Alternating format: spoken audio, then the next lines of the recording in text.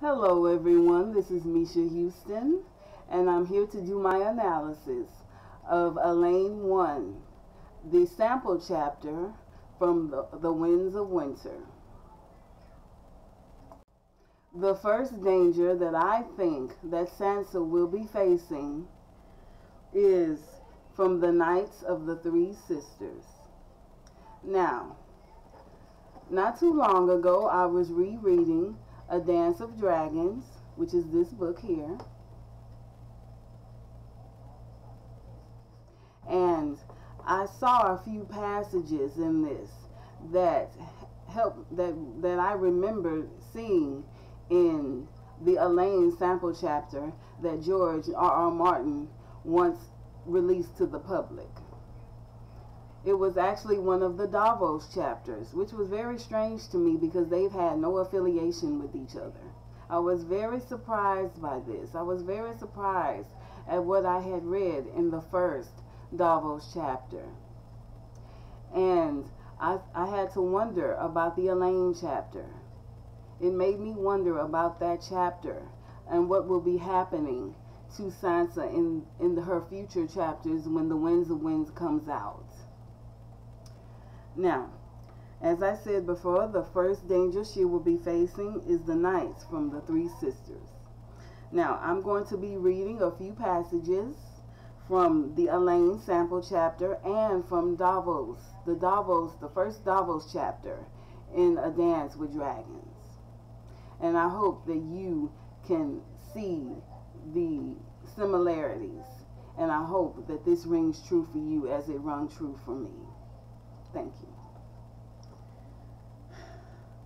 The competitors came from all over the Vale, from the mountain valleys and the coast, from Goldtown and the Bloody Gate, and even the Three Sisters. Those sistermen who came in yesterday were gallant, she said, to change the subject. If you don't like Sir Ossifer or Sir Uther, marry one of them instead. I thought the youngest one was very handsome. Miranda rolled her eyes. They are from the sisters. Did you ever know a sisterman who could joust? They clean their swords with codfish oil and wash in tubs of cold seawater.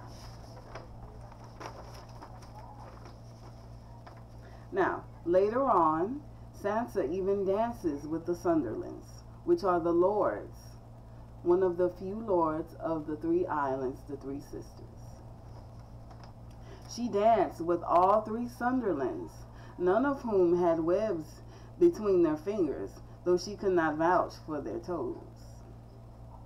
Now, in the first Davos chapter, in the Winds of Winter, he describes the Three Sisters and its people. There was nothing sweet about Sisterton. It is a vile town, a sty, small and mean and rank with the odors of pig shit and rotting fish. Davos remembered it well from his smuggling days. The Three Sisters had been a favorite haunt of smugglers for hundreds of years, and a pirate's nest before that. Sisterton streets were mud and planks, its houses daub and wattle hovels, roofed with straw. And by the gallows gate there were always hanged men with their entrails dangling out. Sisterton is hell enough. Davos feared the worst. The Three Sisters were fickle bitches, loyal only to themselves. Supposedly they were sworn to the errands of the Vale, but the Erie's grass upon the islands was tenuous at best. Lord Godric began to eat his trencher, tearing it apart in his big hands. The stew had softened the stale bread. I have no love for Northmen, he announced. The maesters say that the rape of the Three Sisters was 2,000 years ago, but Sisterton has not forgotten. We are a free people before that, with our kings ruling over us. Afterwards, we had to bend our knees to the Erie to get the Northmen out.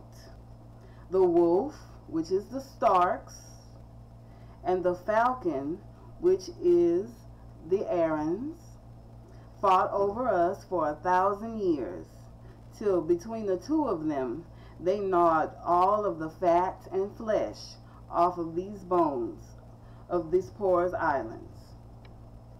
Now, I am going to leave a description and a link for you to click on for the rape of the three sisters. But I am also going to read a little bit of what happened during that time period. Previously, free people ruled